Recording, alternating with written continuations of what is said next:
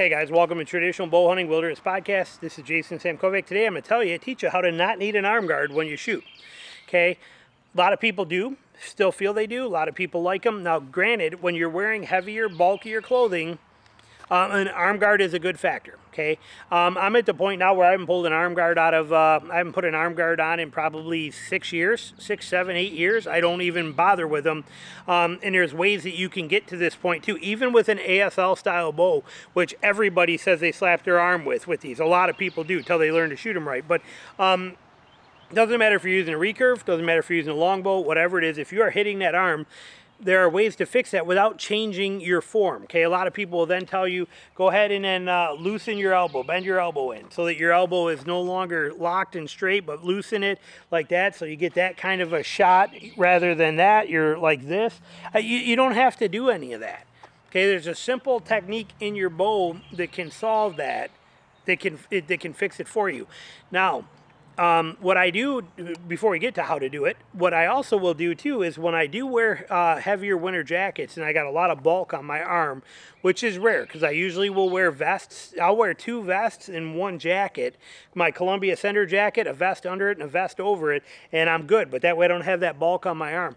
But if you want to, instead of taking rubber bands or arm guard or putting on it, just grab hold of that jacket on the backside, pull it together like in a ball right here so it's tight against your front of your arm, and put a rubber band around it or a girl's hair tie, and let that little ball sit right there. And what that's going to do is tighten all that up on your arm. It's a fantastic method if you need to. But how do you get rid of that string slap on your arm? Because look at how I hold this. Okay, you're going to get that. The difference is the brace height. Okay, with this bow, I shoot a 6.5-inch brace height on this bow. Anywhere between 6.5 and 7. Depends on how I'm tuning my knock height and things like that. But I do bounce around a little bit. But like right now, I'm at 6.5 inches in here in brace height. Now, when you increase that, you're going to get less string slap. When you decrease that, you're going to get more string slap. Now, I know we want to adjust our brace height based on the sound and the tune of the bow and that kind of stuff, and it does make sense, and that's how we should do it. But more importantly to me is to have it tuned to my arm. Okay, so when I set this up, because I can run this thing anywhere from 6 inches to 7.5 inches probably, and I still get good flight with my arrows. So it's not a concern there. The concern comes in on when I hit my arm. When I drop below 6.5, I will start to get a cherry formed right on my arm, right here. That's where I'm going to get it at. I will feel that string touch. So in the summertime, or now that I'm in Georgia, I'm running closer to 6.5 because it's pretty perfect for me. It's nice, it's quiet, it's giving me the energy I want, it's giving me everything I want, and I'm not hitting my arm.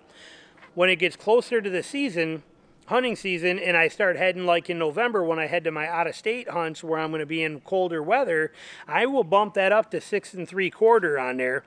Will I notice the sound difference? No. I shoot a 710 grain arrow out of a 57-pound bow. There's no noise difference. Okay, I don't care what anybody tells you. There's no noise difference. I also have silencers, which I make myself. They are a 2-part silencer. They have a little bit of half a cat whisker in there and some yarn. Okay, so I mean, there's no reason not to run silencers on your bow. Put silencers on it and then shoot a heavy arrow, and your bow makes no noise anyway. Okay, problem solved. Okay, but the brace height, if you adjust it, so you adjust it, the longer your brace height is, the less likelihood of you hitting your arm. So if I run this at 6.5 right now, where I'm hunting in short sleeve shirts all the time, and I just might slightly occasionally get a little graze, I'm okay with that. But as I start putting on bulkier jackets and things like that for hunting, I'm going to bump that up to 6 3/4, go up a 1/4 inch, and now I'm not going to hit even with my jacket on. So that's how you beat your string slap on your arm, is by adjusting your brace height further out. Make this distance further. Make it a bigger brace height. I know a lot of bows, they tell you anywhere, they give you a range. 7.5 to 8.5, 6 to 7, that kind of stuff. To Steve that builds these bows, I asked him about it one time when I got my first Barracuda. I'm like, what do you recommend for brace height? And he said, that's the key. He said, you asked me what I recommend. Not what I don't give you a range. You asked me what I recommend. So I recommend you running probably about 6 3/4, 7, somewhere right in there for that bow. Probably is going to work good for you. But I don't care if you run it at 5.5, and I don't care if you run it at 9.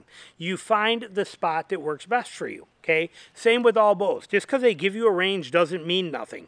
Find what works for you. And if your bow is, you know, if you're supposed to be at 7 or you're set at 7 and you're constantly hitting your arm all the time, bump it up to 7.5. Try it. See if it stops you from hitting your arm. Another thing, too, for me personally, and I'm not knocking any string makers, and I'm not taking anything away from them. But when Steve sends these bows out, he sends them with these skinny strings, okay? They'll be like, they're like 10 strands of D97 or 10 or 11 strands or 12 or whatever. But they're real skinny with big serving, and then they pad them out at the loops, okay?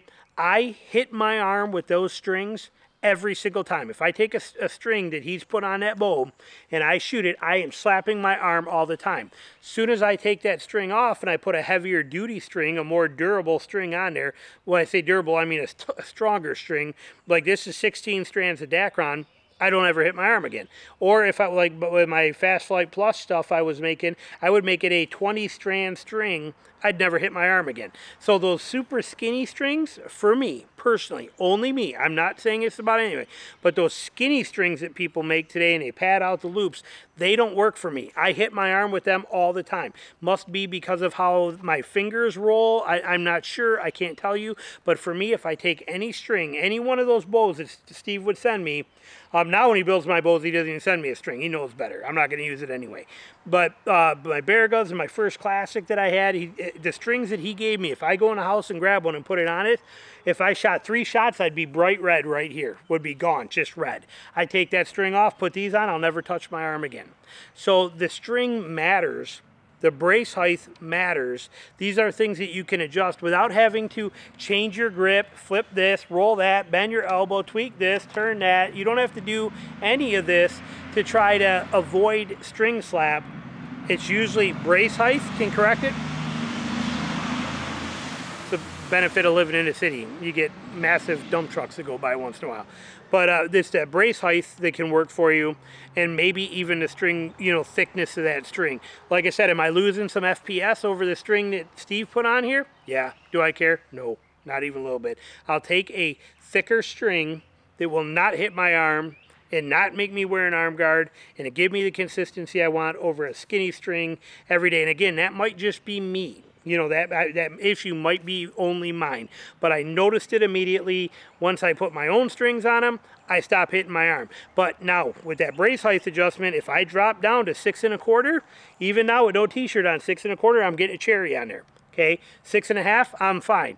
Put on, you know, start wearing a Columbia center jacket over 2 layers of thermals, I'm going to go up to 6 3/4. Okay, so that's basically what I do. Is it making any difference on anything else? Not that I notice or not that I care about. I'm a bow hunter. I'm not worried. It doesn't matter. So, little tip for you on how to beat that string slap with a traditional bow. Hope it helps you.